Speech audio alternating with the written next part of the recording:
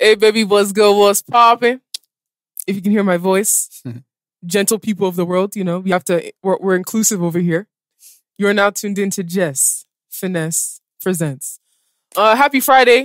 It's another Friday in this wretched country, because this country will never not be wretched until, you know what? I don't want them to start bugging my phone, so let me not say anything that will cause.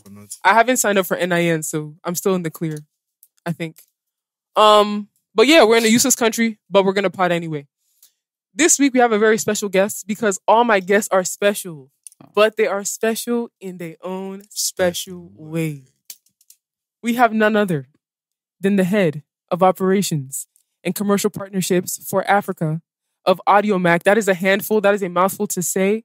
I call him AAA, but Ade was popping. Hi, Jess. Thanks for having me on. It's really nice what you guys are doing here with your podcast. I've been a fan for a while. You need to get loose. I beg, that one is too... No, I'm just, don't this worry. is my first podcast. I have to... Wait, sorry, I have a after question. a while. Why don't you call it AAA? Is it Ade Audiomack? No. Like, my middle name is Adeboyega, so it's like Adeyemi, Adeboyega, Adetunji. So, okay. Yeah. I thought Audiomack was there. No, but that could work too, but nah. His social media name is Ade_AAA. So I just say Ade AAA. AAA rated. You know? Actually, I think AAA... Don't worry, let me not get off topic. Ade, thank you for, taking time out of your busy schedule. Hopefully any artist that is calling your phone right now, they don't have any problem on the Audiomack platform trying to release their music. Everything's good. Everything's good. We're organized. Wake up early. We thank them. So like I said, thank you for, stepping out of the office, not being on the clock to pod with us for a couple hours. Thank you for inviting me. Like, you're always on the clock when you're just really trying to, expand like what Audiomack's really about, and like trying to get like more podcasts on the platform. So I feel as if this is like it's always work when it comes down to things like this. So maybe we're even trying to court this guy to give us podcasts, podcast push. You push him, please. I'm available. But yeah, so you know how this pod goes. We talk about pop culture. I'm not in the business of like, so when were you, what year were you born? Where were you raised? I mean, we could probably ask that in like casually, but that's not the premise of this pod. I love to bring interesting people, people that maybe the average person may not have access to, and we talk about pop culture, little by little. But as we talk about pop culture, we have to do something very special. This act is very special to me, and we smoke Garri. Oh, okay. I just want to like be slurping on your mics, and everyone be like, "Oh, he eats so disgustingly." I don't embarrass myself. So, the thing about this is, since we can't form mukbang or like ASMR, you just have to use style. Chop, yeah, fair. I'll just be like moving away from the mic every time. So yeah, exactly. So we're gonna get right into it because I know you have a busy day, and I want to get you back to the office. So it's a very important question to ask all my guests. And this question will determine a lot of things, like whether we'll still be friends after the pod, whether I will still use the Audiomack platform. Wow. Whether we will still upload our episodes on there. Pressure. And the question is this: white or yellow? White Garri, please. Or you're yellow. I'm a yellow babe. Why now? Come on. Garri so sad though. Like. It's not. It's that sad. The taste that thing has in your mouth is sad. I mean, since let's try new things today. So let's try this. I'm on a roll. This is what we need to do. If it doesn't taste nice, it's on you. See. No, not really. I mean, maybe once or twice, like a long time ago. When's the last time you drank Garri? Last week. Now, I drink Garri like all the time, but then, just not in public. So we're getting him to drink Garri in public. Yeah, so I feel honored. You guys must be special. Big facts. We need to do a thing, right? I think we should get a board that has a tally of how many guests do white and how many do yellow. Because I think white is in the lead, but my yellow will soon catch up. It's mainly whites? Like, mainly white. Out of all your guests, like, you've had like up to 10 guests now, so it's mainly been white, Garri. I think you're the eighth guest or ninth guest. Eighth guest. And majority, if it was like a white to yellow, white is in the lead. Like, it's probably only two. You guys should actually do it. You guys need to do a tally. Yes. We have Tony Reyes. Moyo. Do they all like finish the Garri as well? Like, I want to know like how the Garri etiquette here. Does everyone like slurp it all up and like? So for the most part, we all finish. One person did two. Shout out to Toyin. Nah. I'm not breaking that record, Chad. And then, there's not. And then, like, there's a lot of times, I'm not going to cap. Sometimes I let my joint soak. I don't finish it. But I'm going to try and finish it today. I'm going to try and finish my food. Let's run it. Table etiquette today. But, okay. So, here's a handy dandy bowl. You guys, such fancy bowls. Is it fancy? Kind of. Your spoon? Okay, so now when you drink Garri at home, right? Because you need to replicate and reenact how you do it in your house. No, I'm usually just watching something on my laptop. Okay, well, we can't watch nothing. We can watch each other. We can gaze into each other's eyes as we smoke Garri. It's a Garri date. What things do you put in your Garri? I mean, you guys have everything. You know, it all depends on like what's available. So, I mean, the situation, you know, groundnuts, staple, sugar. Okay. Yeah, we good. Okay, milk or chocolate powder? None of the above. Really? Do people put milk in their Garri? What? I've been hearing about that, but I've actually never seen anyone. I thought it was like a myth. If there's no milk, I'm not drinking. You're a milk person. Start at school. For good measure, please raise up the white Garri. We're gonna do a toast. Like, does it have to be open? Well, it can be open, it can be closed. But thank you for, coming to smoke Garri in public. Thank you. With the family on Jess Finesse Presents. Thank you. Are you someone that can drink like 2 bowls in one day? Yeah, I mean, it depends on what food's around. So are you, like, can your fridge be fully stocked and you'll be like, screw this fridge, I'm gonna go drink Garri? No. So Garri it's like when there's nothing there, and there's nothing there a lot of the time. So yeah. Do you cook? Not well. Okay, now I'm getting context. Okay, so prepare your bowl, and then when you prepare your bowl, we can start with the topics. I'll forever call these things chocolate powder, even in my house. No, it's not. They don't sponsor us, so we don't call that name. Fair. We don't call that name. Smart. You don't want to get any copyright strikes. It's chocolate granules, chocolate powder. Makes sense. Artificially flavored, choco flavored, whatever, but it's not what you just called it. Okay, so you've taken your first bite.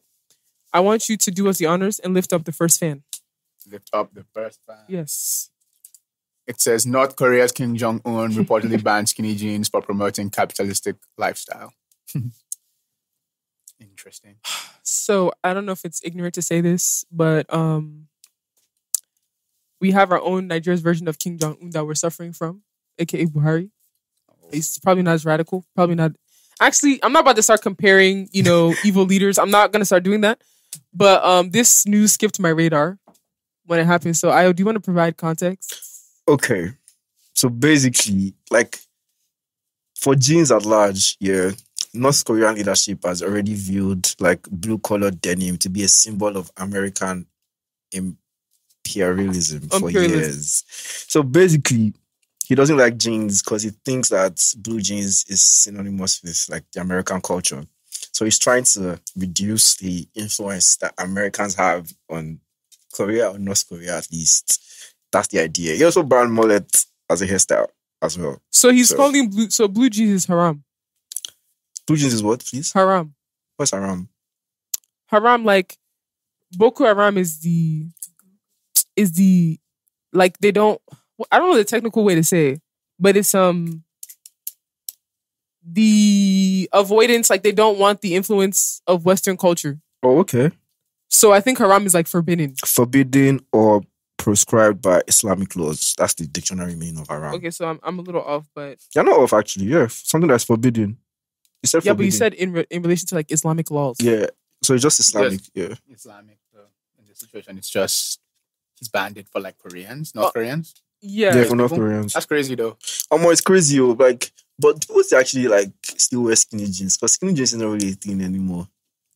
Are your jeans not skinny right now? Yeah, like when last did I wear skinny jeans? Like apart from these jeans, I mean, when you're wearing native, that makes you look like you're an Abuja boy looking for contracts. Other than that, I see you wear skinny pants. Are you talking about I get what you mean. Like you wear skinny pants, but like skinny jeans as like you remember when like I think it was 2010, 2011, 2012 when Teach Me How to Dig it was like a thing. Like skinny jeans was the shit that time. Do you get what I mean? But now most like no fashion brand. I'm trying to think of every fashion collection I have seen of late. It's kind of everything's kind of going baggy now. Yeah, anyway, everybody's going baggy, straight cuts. Nobody is really doing skinny jeans or skinny anything. But skinny jeans, I still believe skinny jeans is like a staple fashion piece. Like staple. In terms of like people still it's rock still, them. Like it's still something like you're someone talking still from wears somebody. skinny jeans. You own an online men's fashion magazine, so of course you're looking at it from men's fashion brands or like fashion houses are not following that trend. But like people that are not into fashion, those people you still go to markets, bring skinny jeans. And we shall bite. I kind of think North Korea has bigger problems than skinny jeans, though. I mean, that one's solved day. But that's crazy still. Shout out to all North Koreans, man. Shout out to you. Unfortunately, they probably won't be able to hear this, though. Don't they have like banned internet there? Right. Sad. Yeah, they ban or they control their internet. So. So they control news, they control access to information, so how all did that you stuff. Get this info. That one's solved day. Somebody's using illegal internet to come and tell us what's happening from North Korea. Or they probably called their friends or told somebody about it.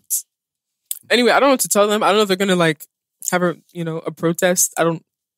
If they remove skinny jeans from your wardrobe, like I don't. I mean, would you protest if it was like a skinny jean ban in Nigeria? No, I can't remember. The only time I wear jeans is when I get on like skinny jeans is when I'm on power bikes. If I wear any other type of jeans, it's like really baggy. But then that's a different conversation for another day because like I don't know if I want to get that vulnerable on this pod. But there was a time when I lost a lot of my wardrobe when I got evicted from my flat. So like all the jeans I had were like destroyed. So I don't even, this jeans conversation, like I can't even relate because most of the things I wear now are like track pants and stuff like that. Jeans are uncomfortable anyway, to be fair. So like it's better with like sweatpants now. Everyone's kind of on that wave now. So. Yeah, it's either you're wearing jeans for like aesthetic purposes, like for a look, or like for durability. So like if you're riding, it makes sense to wear jeans. So maybe he did it for their benefit. So now, see the angle. See, Kim Jong-un, not all bad all the time. No, I'm not. Definitely not. He's Anyways, Kim Jong-un, please do better. Next, fan. Drake recently won Artist of the Decade at the Billboard Music Awards. If we had a category like that in Nige, which artist do you think would win that same award? Ooh, that's tough.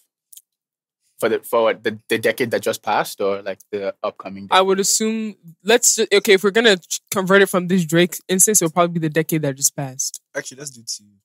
Let's do decade. You want this person to enter trouble. The decade that just passed. That's not why he came I don't know. here. I mean, I feel as if like it all depends, on like who's like judging really, or like, whose fan base really just wants to like come out the most and like really just want to give them the award. But like there's so many people that have been doing so many great things over the past decade, like clearly like the WizKids, the Davidos, the Burners, even the Tiwa Savages really. Like there's so many people that have just been doing a lot of like great work and like putting Afro beats on like the map. So like I can't really say who like the main artist of the decade is, but like that's just for like the critics to like decide that, But like at the same time, you just have to just appreciate good music still. Right. See, that was a beautiful media trained Audiomack answer. I love it. Don't worry. Hello. See, the first thing you said is it depends on who's judging. First of all, in this Drake example, it was Billboard that gave him the award, right? We don't have no equivalent. Like, what would be the judging body, right? In the first place. Like, I don't know. We have like, what's the name of the award? Headies? No, yeah, like the Headies do that. No, Headies should not be the ones to... No. Sound City. No. Sound City. No. Like we have Maybe our Sound people. City. We just have to, I feel as if with all these things, we also have to like, the people also kind of have to give like the value to it or like believe that they're like valid. So that's the only way like the artists themselves would cherish the awards too. But like, I don't know, they probably just need to do a better job promoting the awards for themselves or something. Yeah, I mean, we can spend a whole nother episode talking about that. But even still, so now we have in the Drake example, it's Billboard that gave the award. Mm-hmm. So now obviously Billboard has metrics. So, I think even with the perfectly media trained, amazing Audiomack answer you gave, it talks about like how these people have done like amazing and prolific things that will grant them the validity to get such a award, right? Mm-hmm. But like that's all those criteria that you mentioned are subjective. Like what are some objective things we'd have to look at? Like what streaming, like well, I mean, objectively, streaming on DSPs. Yeah, number of awards you've probably gotten in your whole career. Reach, engagement. Like what are we using to even? I mean, measure. Yeah, I mean, like hard nowadays data. with tech, I mean, there are obvious things that like you can see, like, oh, like who's streaming the most, or like who has won the most awards, or like. But then I don't know. I think like artistry is also so different. Like you can't just use like art in and of itself is like a subjective thing. Mhm. Like so, it all depends on like what you're feeling at the time. Mhm. It's like I don't know why we would want to put like something so objective on such a subjective like concept that is like music and art. So you're saying it doesn't make sense to actually award awards like Artist of the Decade? I think not that it doesn't make sense. It kind of just doesn't matter, you know, because I mean, even like last year, Drake won, I can't remember what it was. I think it was the American Billboard Award or something. There was something he said, and like he was like, it doesn't really matter like if you have an award, but if they're like fans that like actually come to like check It out was your the Grammys. music. It was It was a When Grammys, When yeah. Travis Scott What? when Travis Scott lost to Cardi B for Yeah. rap album. And he was hurt too. But I mean, at the end of the day, you really shouldn't like. I feel as if like all these things, it doesn't really validate you. You know, validation comes from like yourself and like your fans and like who really like cares about your music. You know, so like it doesn't really matter who the music forward. What is Audiomack's plan for African music, Nigerian music especially? Well, I mean, from what you've seen, like what we've done presently, we're really just trying our best to like promote the African music scene. We've done like quite a few initiatives on ground as well, like our. Like last year in Ghana, we did the Rising Star Challenge where we like made artists like upload their music and like fans voted for what like the best song was. So we really try our best to like have initiatives on ground that like try and promote and like showcase the best music forward. We recently released like our content series, Hometown Heroes playlist that just dropped. Gunshot! Shameless plug. Bow, bow, bow, But like, bow. you know, we're really just trying our best to gunshot. like, we're really just trying our best to, you know, display the African story in the best African way, like using African storytellers as well. So we also have like our Audiomack World editorial section where we actually have sit down and like do interviews with a lot of like top artists as well. So we really just try our best to like showcase African music to like the rest of the world and like promote it on ground as well. So I feel as if that's really what we're really about, just moving music forward and just moving good music forward, really. So two things. First one's a shameless plug because the artist that won overall for that Africa Rising, Jess ETA. Yeah, he's dope. He was my first Flexlist photo artist in September 2019. He's dope. That guy is so bloody fire. Once again, Yeah, this is an S God Stan account. S God was on the song that I did the Flexlist editorial content for. Nice. So that's really dope that, you know, I didn't discover him, but like being able to meet him, link with him, and then do that stuff for my playlist and then see how many months later, you know, full circle and he's winning awards, winning competitions. That's dope. Like that's dope. We're always really looking out for like really talented artists, people that we could collaborate with in that way, and he clearly has a bright future. Facts. Oh yeah. So is it my turn? Yes, it is your turn. Do you feel like I said, myself, my podcast producer, we think you're representing Audiomack very well. Thank you. Especially with this being your first podcast. And I think it's really fire. Like, there definitely needs to be more spaces where you gatekeepers, because you're a gatekeeper, whether you believe it or not. I don't like that word. It doesn't matter. I'm telling you what you are. Everybody's a gatekeeper. You're a gatekeeper to this podcast. No, it just depends on like how high you want your gate to be. If nobody wants to come on this pod, last, me and Io will just be partying every Friday. It's fine. Yeah, that's dope. Now that's what Joe Budden them do. Well, and look at what happened to Joe Budden them. But anyway, too soon. Too soon. Ouch. Open wound. But like I said, I think it's really cool when y'all, you know, really important people, because you are important, you know, come out, step out the office and pull up to these type of spaces. And it's not as rigid as like an interview, but you still have the opportunity to say, okay, hey, this is what we do. Because I think there's a lot of people that there's a lot of myths about Audiomack that are like floating in the air. Myths. Yeah, I don't know if you're privy to them, because I feel like I hear a lot of stuff every day. Yeah, you probably have to filter, you know, the stuff out, or like just have tunnel vision and be like, I can't be bothered. But it's cool when you know, out here saying, okay, this is what we're doing for Africa. So let nobody go and miss yarn. It's like, if you hear this podcast, you heard it from the horse's mouth. What they doing in Africa? Make good music, experience, and get playlisted on you know, initiatives like Hometown Heroes, Audiomack World. All right, you get popping enough, maybe you can get a slot in next year's concert. You know, so I think that's really cool. But without further ado, let me pick up the next fan. Hopefully, it's the Hometown Heroes fan. Or you could just, you know, switch it up.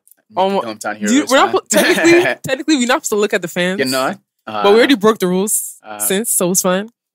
It's all good. It's all good. It's not the Hometown Heroes fan. Yeah. All right. We'll get there. In y'all's opinion, what makes a complete music artist? So I guess what makes the ideal music artist? Well, I mean, I keep saying this, but I feel as if like the ideal artist these days is just someone that like has access or like is connected with his fans to in a way that's like more than the not ideal artist in that sense. I feel as if like artists these days like understand like their metrics, their numbers, where their fans are, how they can utilize like DSPs like Audiomack to, you know, find where they're gaining their listeners and connect with them on a stronger basis. I feel as if COVID like really made people realize that like even when the shows aren't there, you still have to find ways to like connect with your people. And artists that have found ways to do that and like utilizing like their social media and like their DSPs and like just their, you know, brand equity in and of themselves have like found ways to like have the long lasting careers. And those are the people that will always, you know, stay on top. So I feel as if the ideal artist is just the artist that like caters to his fans and like makes music that's true to himself and doesn't seem fake, I guess. The media training is the media training for me. It's the media training for me. Would definitely not be as deep as that. I got a question. And I know you're taking mental notes as per you want to blow. I'm trying to what? blow. Okay, so people say, not just you, but you said it, so we're gonna bring it up. You know, connecting with fans, engaging your fans, having a fan base. This might sound like a basic question, but how do you even gain fans? Because I feel like a lot of people don't really understand. I don't have fans, so I wouldn't. No, so okay now, but from a music business executive standpoint, who works with artists, who you are advising them like, yo, y'all need to actually engage with your fans before you can even start coming to some of these, you know, platforms for support. From the basic level, what are ways that artists can gain fans? And this is why I asked the question. You'll see a lot of emerging artists that will just, you know, put out music. I'm not gonna start, you know, judging the reasons why, but maybe, you know, lack of resource or whatever, or just plain ignorance to just not being enlightened about what they should do. You just put out music and then you just think that, okay, streams means fans, when that's not the case. Because a passive person that heard your song is not your fan. Yeah. I don't think people even understand what at the core is a fan. So from your own end, your own 2 cents, your own, you know, your own hot take, what are ways to actually gain genuine fans that have retention, like have a high retention rate, that have, you know, brand loyalty to you and all that and things like that? Well, I mean, I'm not going to like give an answer because I don't have any fans myself, so I'm not sure if this will work. But like, I feel on a case by case basis, I feel as if like the people that have the most fans are kind of the people that like are always in your face, but not in an annoying way, if that makes any sense. Like they're always kind of like around and like they're just like people that have found what their fans want and like what their fans like really engage with. Like someone like Blackbone, for instance, I like using him as an example because I feel he's one of the few artists I feel like really utilizes like social media the best. I feel because like he's always like coming up with skits or he's always coming up with like things that like just make him seem like more than just like a rapper. So I feel as if like a lot of the time now, like with the music industry, it's sad that like it's not just good music anymore that like, you know, takes you up. You have to be kind of more than just what you are in that sense. And you have to kind of be like kind of like everything and nothing to your fans at the same time. So I feel as if you just need to like know why your fans like you and then just keep adding to that. Oh wow, this is a trap. Does Audiomack have any plans for podcasting? Wow. So I mean, like at the end of the day, you know, we're always trying to encourage. We're always just trying to encourage like creators to like be up on the platform. A lot of people don't even know like we have the podcast option on the platform. You know, so we're really just trying to like amplify like sounds from everyone. So I believe that, you know, we're going to get way more podcasts up, and hopefully we'll do some podcasts as well. Trying to trap me, but like, you know, hopefully we'll do some cool stuff. Like we also have like the Audiomack podcast coming out soon as well. Actually, since this comes out like in 7 days, it might already launch, but I actually won't mention so that the reveal will be nicer. But yeah, it'll be cool. That's it'll be cool, hopefully. So yeah. Like off the top of your head, aka head of commercial partnerships, what are some like examples of partnership things that podcasts could do with Audiomack once like the platform grows even more? I'll have to get back to you on that. I was trying to trap him. Can't trap me. Lock the door. I'll get back to you on that. But yeah, we'll run. But like, you know, I'm sure they're like, because podcasting is like the new way. Like a lot of people are like really connected, and like people really do like enjoy listening to like conversations like with people that they feel like they're connected with. So I feel as if it's it's like a really good opportunity for for growth. So I really hope that we can do some really cool stuff other than just getting podcasts up. I'm not too proud to beg. Use us as experiments. So we're here. Yeah. We're here. So TikTok CEO, I'm gonna mispronounce this. Zhang Yiming. You're not from there, it's okay. Yeah. Resigns with a net worth of $44 billion US.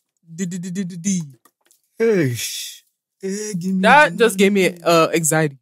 That's crazy though. $44 billion. Like before $44 billion, not really working anymore though, Like you're getting people to do the work Not for doing you. So there's no anything. point. It's for There's 12 really billion. no point. Like you should just like leave and just like start opening charities and like helping the world and Didn't cure world somebody? hunger. I think I saw somebody like quote tweet when I saw this news on Twitter. I didn't delve into it. Talking about some.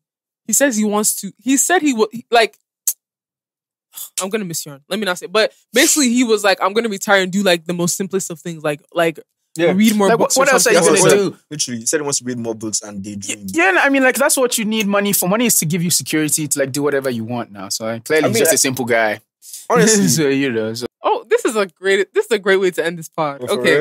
real? Looking at the Nigeria Oh, music yeah. industry 10 years ago uh-huh. and looking at it now, there's obviously been tremendous progress. Tremendous progress. Where do you see the music industry in the next 10 years? And what changes would you like to see?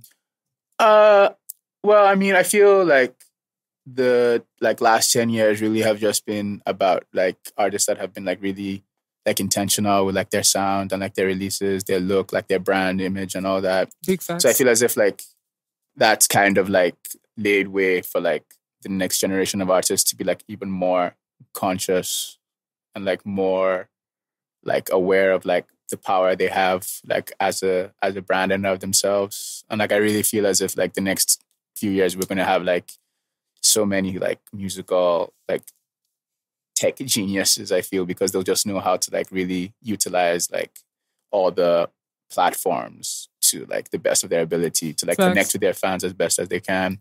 So like I just hope that like, artists in general like do more stuff to like be more out there in a way and like utilize like the opportunity as best as they can once they are or once they have a spotlight shining on them, So I really hope that like they do more stuff like, be it podcasting or like, do things that like make them feel more connected to their fans. And I really feel as if in the next 10 years, like it's gonna be really interesting because like it's been like because the way has been paved by like so many people before us. So like the future is like it's crazy because like when you think about like the unknown and like that like the music keeps getting better and better, or to me anyway, hopefully it keeps getting better and better. Like I'm actually like anticipating what I'm going to see next. So it's going to be something out of this world because I don't feel as if like Afrobeats has peaked to like what it potentially could be. Big facts. So like it's going to be an interesting next 10 years, I feel. Sorry, do you see Afrobeats as a genre being as big as like Latin music? It all depends on like how it's marketed and how many people like keep willing to like see value in it. So I feel as if we're already at that point where we're like a big genre on it of itself because everyone's like on it now. And like everyone's trying to even make like Afrobeat music to that extent. Like Beyonce did the album, Justin Bieber featured Burna Boy on his project. Like it's getting there. Like I feel as if we become like a very recognizable genre. So not just about like taking that momentum and growing with it. So I feel it's only as big as we want it to be and how much the fans want to keep going at it and like how many artists keep coming out that are just like influencing the sound. So I feel that's really it. No, it's amazing, man. Like, you said how many artists will come out. I was like, yeah, you will soon leave this pod for me. It's fine. You're just foreshadowing. I think for me, what I'm about to say, if we lived in an ideal society with a functioning government that actually gave a damn about its citizens. You really hate the government, man. I really don't like them. I really don't like them. They're the reason why my intro is Another Friday in This Wretched Country. I would like to see legislation for the music industry being taken seriously. Yeah. Obviously, like I'm not making. I mean, the artists are making a lot of money in our industry, nowhere near as much as they potentially could make. And I feel like we could make even more money if there was actual legislation that was really controlling a lot of things. Like, the licenses and the royalty systems that are in the West, they don't function here. And assuming they could function here, not only would the artists eat, the teams behind them will probably eat. The people that are, working with these artists and by proxy are associated with these artists will indirectly eat. So yeah, I would love to see legislation, but then again, I don't want legislation coming from this current crop of government. No, I don't want. No, I mean, I feel as they if can keep their hands out of the pot. Yeah, I feel as if all the publishing houses and people, they're really striving towards making more structure within the industry. Like there are a lot of lawyers I know that are out there that are really trying to represent their artists to maximize their careers as much as they can. So, right. And I feel as if we're getting there. Like the industry is getting way more structured. More international players are coming into the market. So that will only lead to, hopefully, that could only lead to more structure and at least more accountability on the back end of things. So we actually know who is producing the music and where it's coming from. So I feel it's going to get there. And Rome wasn't built in a day, but I have hope that great things are coming. As a gatekeeper, you have hope. Me, screw the government. I'm not a gatekeeper, man. I'm just government. Just a common dude. So last but not least, trying to move this music.